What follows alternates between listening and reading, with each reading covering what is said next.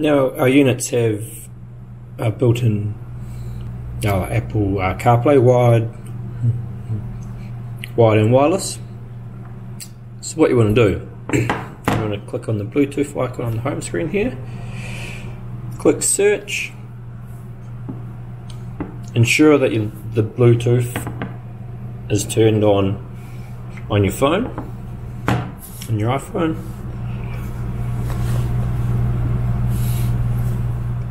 And you can see it will come up here. All you want to do now is you want to just click this, click the tick button,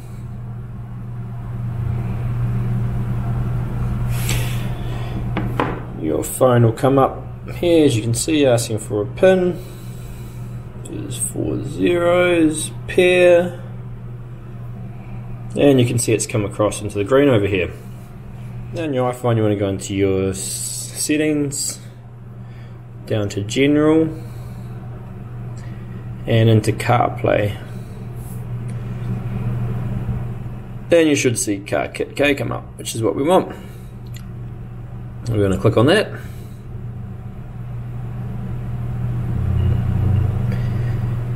And we're basically going to wait.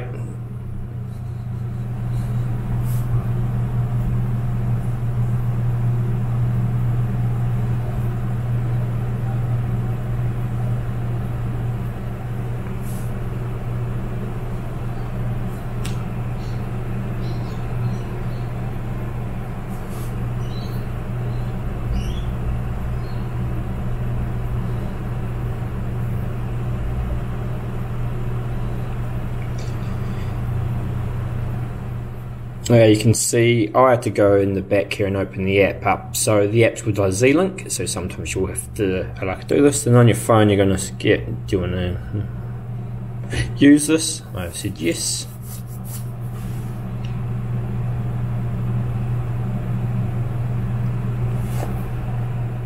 And you can see it's now connected. And you can see we have Apple CarPlay coming up wirelessly here. Phone's not connected to anything. And you'll have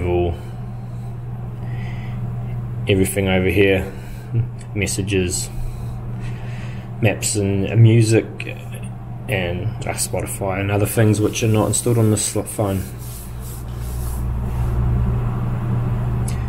So that's how you set up your wireless CarPlay.